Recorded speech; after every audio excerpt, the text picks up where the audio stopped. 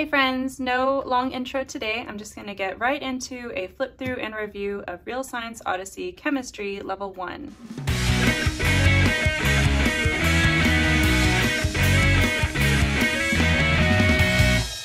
I'm going to flip through the teacher book first and then flip through the student pages. Now when you buy this from Pandia Press, you get it as one book and you can make copies of the pages for your students, or you can do what I did and buy the PDF file and it comes as one file with all the pages together. I'll get on the computer and scroll through and show you how I split up these pages, but it's really simple. I just took the PDF file and made a copy of it and then deleted all the student pages from it, so I was left with just the teacher information, and then printed that out and bound it.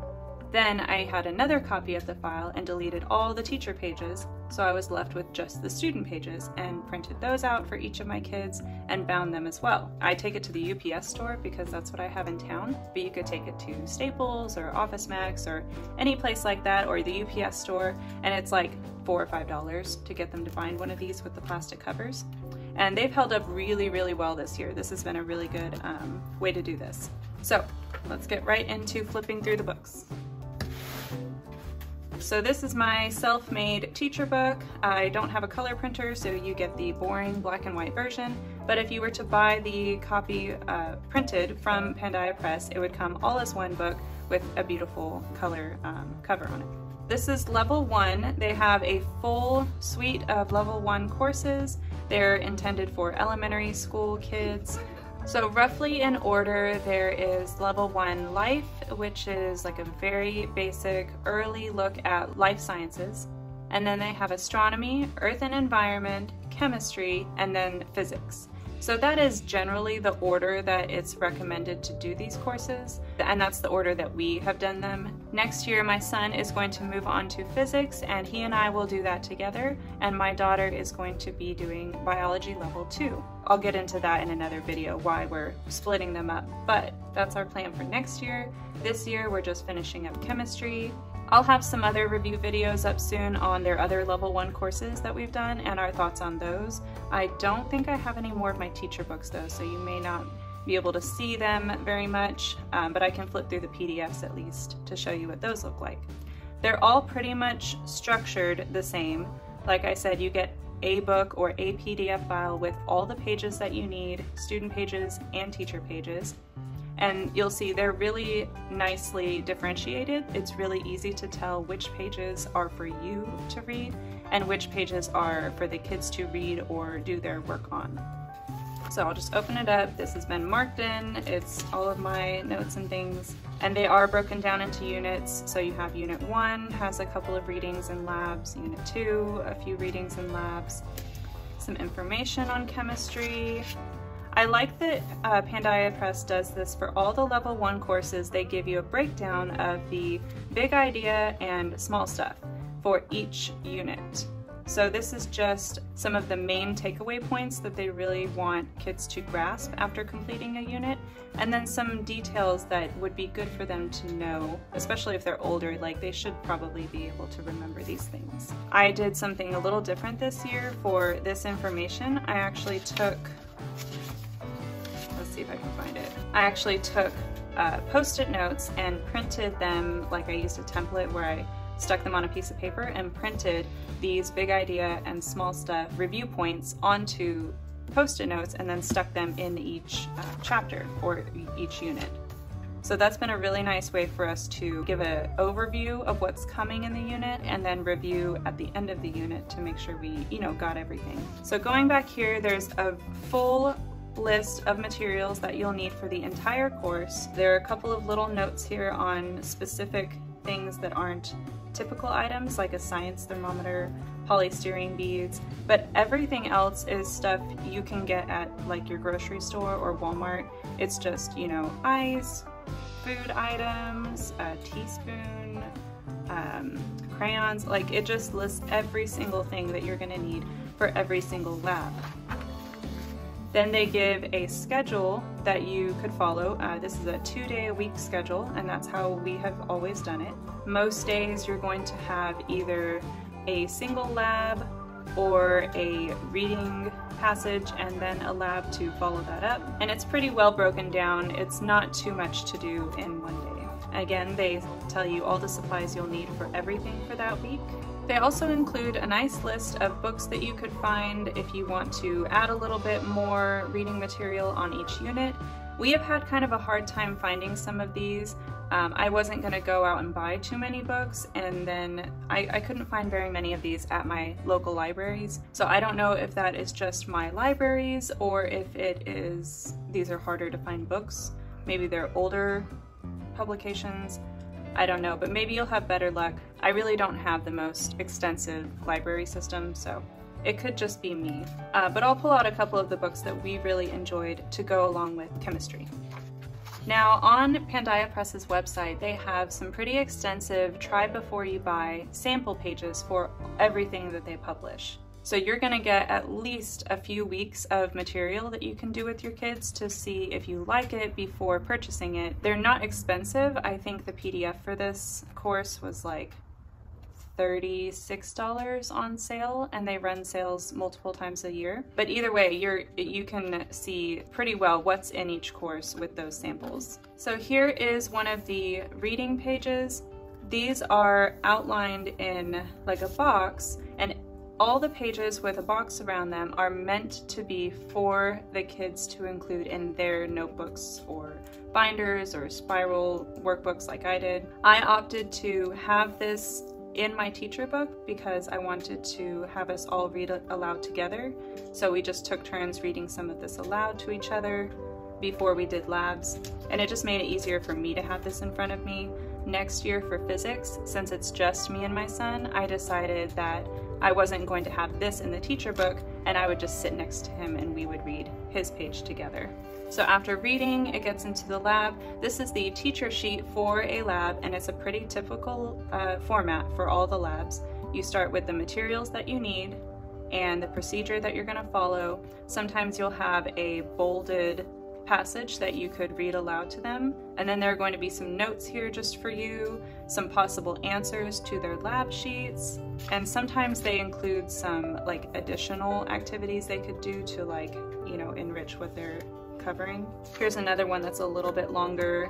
Here's all the materials that you need, and again, it looks like a lot, but it's just stuff you have laying around the house, like oil, teaspoons, something to pour them in, a nice read aloud passage, the procedure, notes for the instructor, and possible answers for the lab sheets. And just to compare, I'll go ahead and pull up the student book for this lab just so you can see how they look side by side. Alright, so this is my daughter's book. This is the lab sheet that goes along with this. In the PDF file or the printed book that you buy, you would have the teacher sheet first, and then right after that would be any lab sheets that the kids will need. And again, they have the nice box around them, so it's really easy to tell that this is for you and this is for them. So I'll flip through more of the student pages in a minute, but they're all pretty much formatted the same way. There is one big project in here I wanted to talk about, and let me see if I can find it. Okay, here it is. So I don't know if this is in the samples online, so I'm just gonna show you this page here and then talk about it. But they're instructed to create this like flip book, or not flip book, but they're instructed to create this book where they're going to highlight a couple of elements from each group on the periodic table. And when they're done, they'll have this nice book with all this information about what the atoms look like, what they're used in, things like that. It's a really fun activity, and there's a similar kind of project for, I believe it was astronomy, where we did different planets. For this one though, I thought it might be more fun, and I thought it would give them a little more experience using a computer and using computer programs to do this as like a slide presentation. You know, like a slideshow. Sorry, excuse my chickens. So we don't have we don't have Microsoft like Word and Excel and spreadsheets. We do Google. So if you get on Google's website, you can use their suite of document creating programs for free. We did Google Slides, and I had them do a slide for each element, and pretty much we covered the same information. There's like, I did a Bohr model, and they had to put how many electrons and neutrons and things were in the Bohr model for each element. They had to find some interesting fact about the element. So it was a really fun project. They were creative with it. It turned out really nice. So that's just one idea of how you can alter these assignments to fit your needs or your child's interest. If they don't enjoy the whole cutting and pasting and gluing thing, that might be a fun way to do this project. And that's pretty much it. I'll just do a quick flip through here of the rest of the book. It's all formatted pretty much the same, which makes it nice, and it's formatted very similarly to the other level 1 courses as well. It's nice that they made sure to format everything the same way.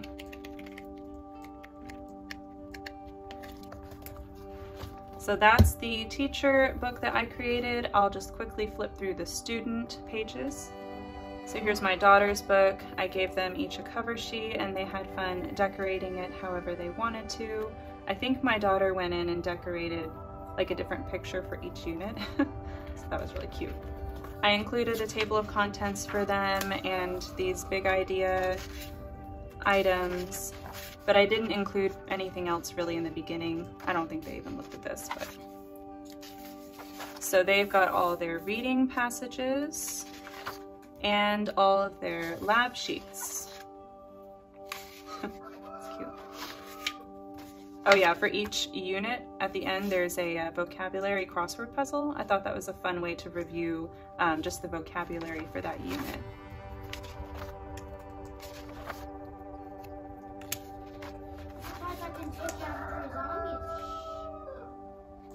I think that's everything that's in the sample pages online, but you can go to their website and you can get a try before you buy sample.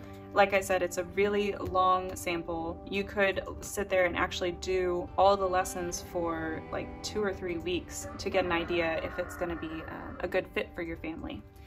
So next up I have a bunch of books that I got to go along with chemistry. And I'm just gonna flip through those really quick and give you a look inside, and I'll link all these down below if you're interested. So this first one is really cute. It's called The Periodic Table, Elements with Style. It has some really cute illustrations. There's a poster in here that we didn't actually take out, but it has the periodic table with cute illustrations on it.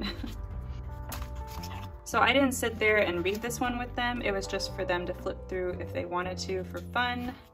But it covers, I believe, every group on the periodic table, and I think it goes into every element as well. So this is a nice resource. This would be a good one for looking up information on each element for that project that I showed you. It gives their symbol, the atomic numbers and everything, what it's used in. This next one is a little more meaty. This would be good for information on each element for older kids. My daughter preferred this one when looking up information for that project. So this is one of the DK Smithsonian books. These are beautiful books, by the way. If you are doing any science course, or even I think they have a lot of history encyclopedias too, definitely look up these books. They're kind of pricey, but they've held up really well, and they're really well done and beautiful. I'll just flip through a little bit of this one. They've got some information here at the beginning, and then they just get right into every element on the periodic table. The pictures that they include are really great. Lots of real-world applications for each element too, which was really fun. And yeah, that's pretty much it. There's not a whole lot else, but there's a ton of information for each element, so it really is like my go-to encyclopedia for elements. This one was really fun. My son actually really enjoyed me reading this aloud to him. We didn't get very far into it before we kind of forgot about it and got sidetracked, but he does ask me to read it to him once in a while. It's kind of funny. It has like a funny sense of humor. It just makes me think of like those horrible histories books. It makes me think of those. But it's like a comic book style with lots of information but little, you know, funny dialogue and things. And don't let the comics fool you. This is some meaty information in here. I'm sure some of that stuff I read so far went over my son's head, but that's okay. He really enjoyed it anyway. Yeah, so tons of information in here. There's no way we'd get through this all at the elementary level. And then of course we have the Usborne Science Encyclopedia. This is the internet linked encyclopedia, similar to the, if you're familiar with the history encyclopedia from them that has the internet links, it's pretty much like that. I don't think this one goes into every element because it covers all of science, not just chemistry. I mean, there's tons and tons of information in here. So this is a really nice encyclopedia for like elementary or middle school level. It doesn't go super deep into any one topic, but it does have a nice breadth of topics and some really interesting information on each of those topics. So I got this very early on in our homeschooling. It's held up really well, and we use it just here and there as, you know, a supplement to our science. If you enjoyed this flip through and review, be sure to head over to this playlist where you can find more curriculum reviews and curriculum related videos. Thanks for watching. Bye!